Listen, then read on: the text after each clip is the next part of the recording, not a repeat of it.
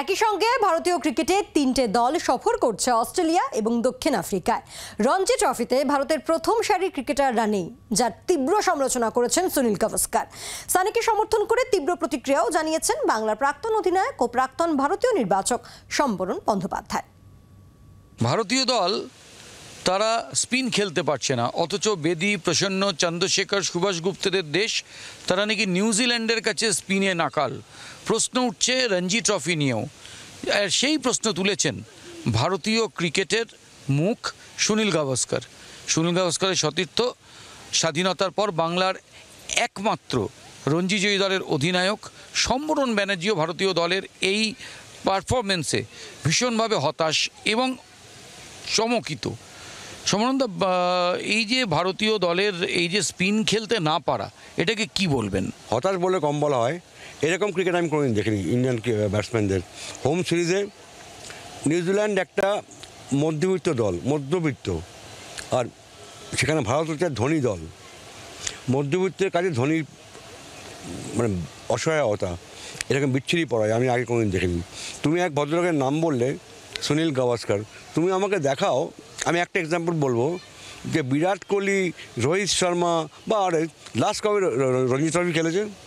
গাভাস্কার ঠিক এই কথাটাই বলছেন যে এখন প্লেয়াররা রঞ্জি ট্রফি খেলতে মানে তারা ইচ্ছুকও নয়, এবং ভারতীয় ক্রিকেট বোর্ডকেও তিনি দুষেছেন যে একই সময়ে ভারতীয় টিম টেস্ট খেলতে যাচ্ছে অস্ট্রেলিয়ায়, এ টিমও খেলতে গেছে অস্ট্রেলিয়ায়, টি-20 সিরিজ খেলতে চলে গেছে সূর্যকুমার যাদবের দল, তারা চলে গেছে হচ্ছে সাউথ আফ্রিকায়।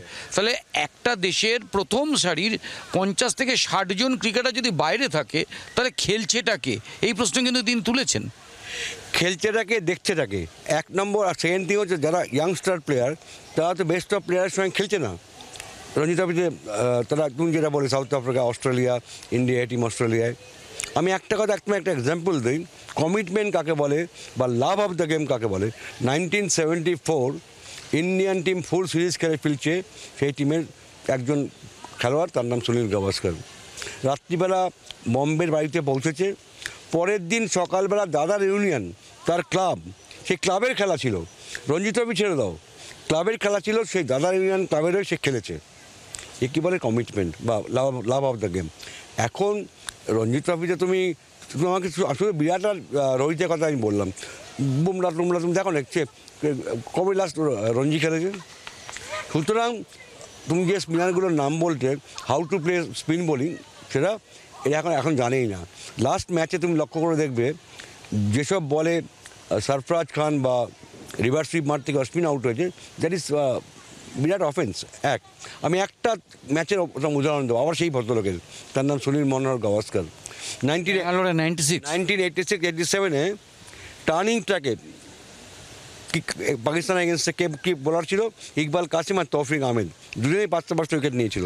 সুনীল গাভাস্কার এর চেয়ে অনেক বেশি টার্নার এবং আনপ্লেয়েবল উইকেট। সেখানে সুনীল গাভাস্কার 264 বলস খেলেছিল and make 96। That is class. Turning ট্র্যাকে খেলাটা একটা আর্ট। মহেন্দ্র রামনাথ, জি.আর. বিশ্বনাথ, দিলীপ ভেঙ্কটেশ্বর, আরে ব্যাট করতো টার্নিং ট্র্যাকে আনপ্যারালাল।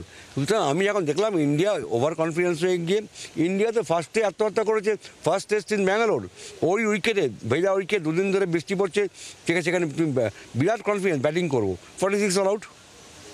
তাই cricket is a greatest level of the game. জানো, ক্রিকেট সবাইকে সব ফিরিয়ে দেয়। আমি এখনও মনে করি, এখনও যদি ভালো করে ডোমেস্টিক ক্রিকেটে সবাই না খেলে, ইন্ডিয়ান ক্রিকেটে হাল পরবর্তীকালে লাল বল ক্রিকেটে কিন্তু ভালো হবে না।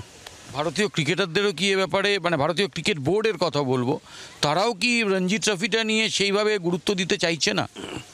অ্যাকচুয়ালি কী হয়েছে, এখন তুমি দেখো না, IPL এখনও শুরু হয়নি, এখন থেকে কবে নিলাম, কবে কি, তাই নিয়ে হেডলাইন, তাই চলছে। তো ভারতীয় বোর্ডের দায়িত্ব, যেটা গাভাস্কার বলছেন, দায়িত্ব যে Ranji trophy you have to play available প্লেয়ারদের।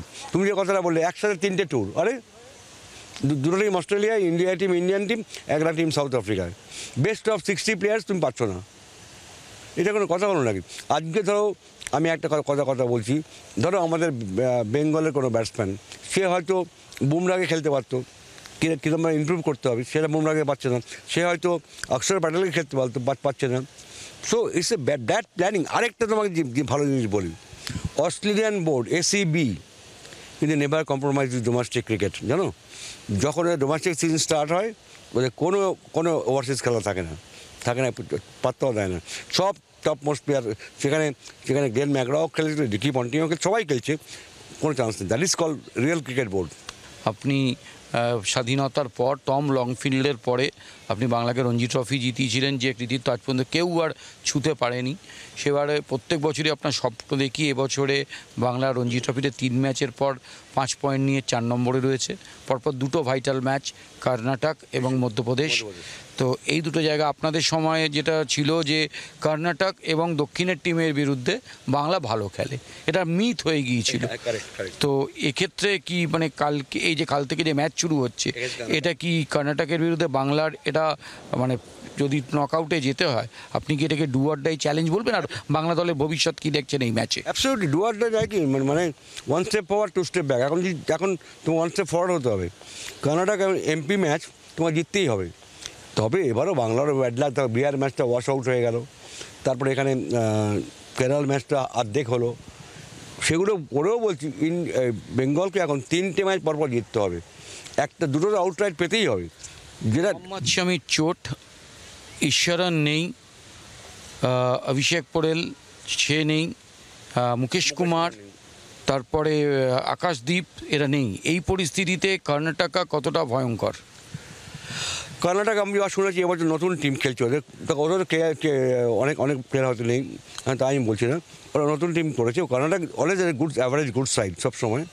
তো বেঙ্গলে কে নেই কে আছে ভাবলে হবে না, যখন মাঠে নামবো আমরাই best, we are the best. যে টিম আছে, অনুষ্ঠুপ ক্যাপ্টেন, অনুষ্ঠুপকে ঠিক করতে আমরাই বেস্ট, ম্যাচ বার করতে হবে।